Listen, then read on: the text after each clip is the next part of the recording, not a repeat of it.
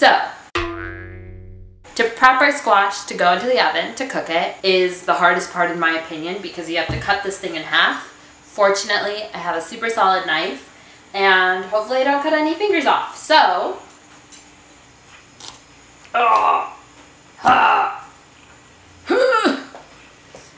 this is when it would be strong to, but I'm sure if you YouTube or Google shortcuts to cutting a squash, there will be something. Do you like bake it a little? I think you're supposed to like microwave it first for a little. Ah, got it, got it, got it, got it. Look at that, halfway. Ugh. Ah! Yeah. It's cut. Here we are.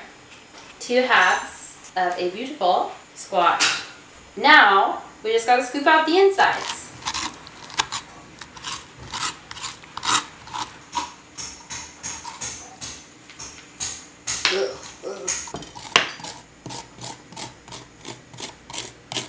Into the oven this goes. I have it at 400 and I'll probably check on it in like 40 minutes. I'm gonna caramelize some onions to put on top of our spaghetti squash and some garlic, and then I'll also add in some tomatoes and kale because I add kale to everything. It's my middle name. We'll start off with the onions.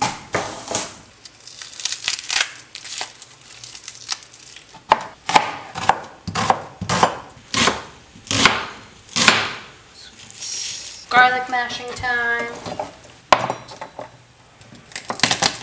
Ugh.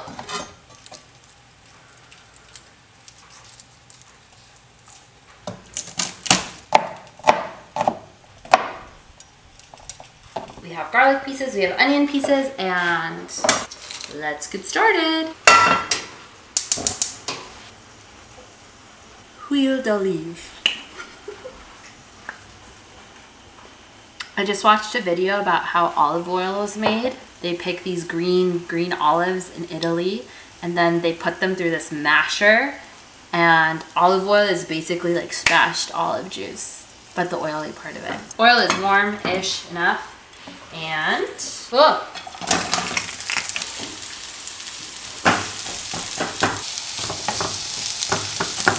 High heat. I'm gonna cook it for just a little bit here.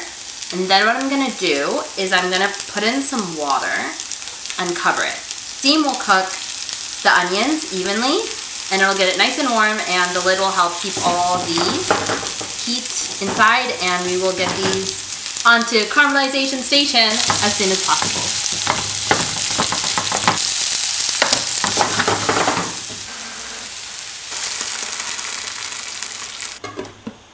I am cutting some tomatoes to add it in to our onion thing.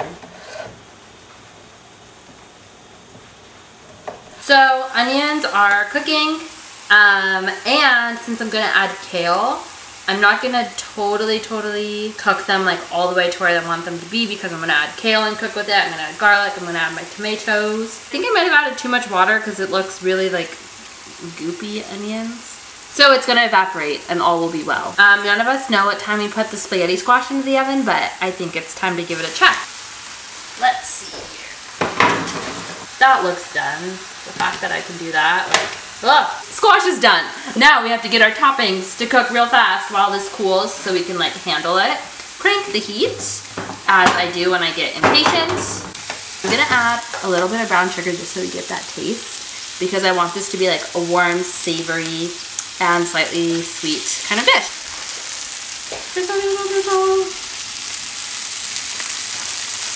Let's cook this for a little while longer. So at least gets a little kind of crispy. Onions should caramelize for like an hour. We've been over this in a different video, but it's been like 10 minutes. We have our squash ready, so I think I'm gonna start adding the other things to get this going a little bit. No, I'll wait. Wait, patience is a practice. It was one of my New Year's resolutions. Not this year, but the year before. I think I'm better. In goes the garlic.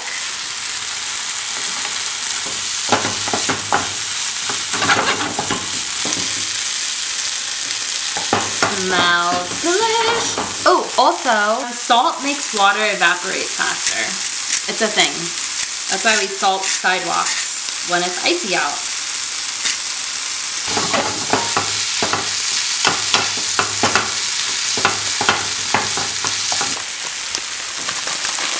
Kale, Tuscan kale. Oh, maybe it was grown on a farm next to our olive oil from Italy. Maybe not, I think that's just a type of kale. Let's add it in.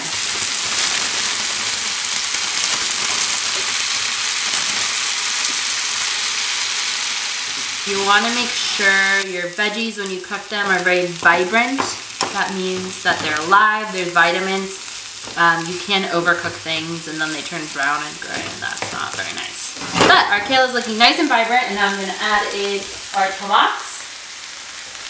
In it goes. I'm going to add some pepper.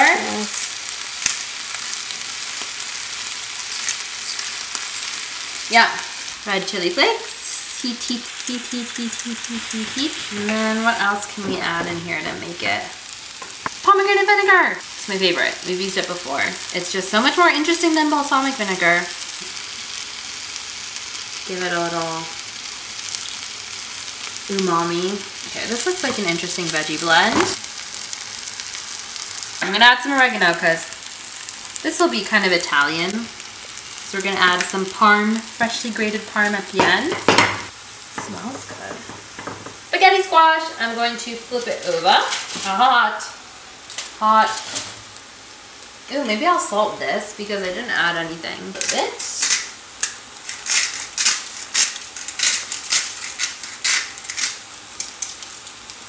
So, the best thing about spaghetti squash is you don't need a zoodle machine or any cutting or anything whatsoever. Just take your favorite fork and it turns into noodles. How fun is that? That's all you do. So, it's really fun to use these as bowls and just like fork it into noodles as you go through and have your meal. But I'm gonna take these and scoop them up into a separate bowl for today. So, and we have noodles into the bowl. Yeah, next time let your spaghetti squash cool the other way than I let it cool. Help me scoop. Ugh.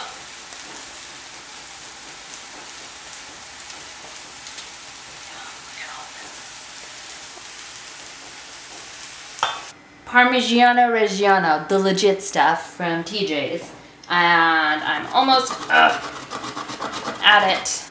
You can use cheese rinds in soup for a nice creaminess taste.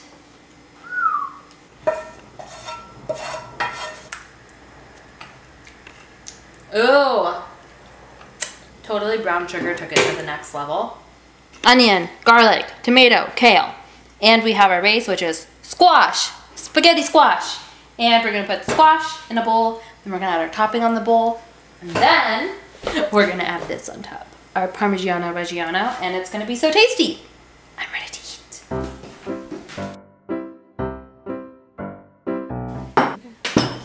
Let's assemble this baby. First, healthy scoop-a-doop. Probably a lot more. And then we add the veggies. So we'll scoop this right in. And we'll do literally, if you think about it, it's a bowl of veggies that we will be having for dinner. A healthy topping of Parmesan. A little bit more. I'm mixing everything in together. Our cheese, veggies, combine it, and take my noodles, some kale, and be a good bite.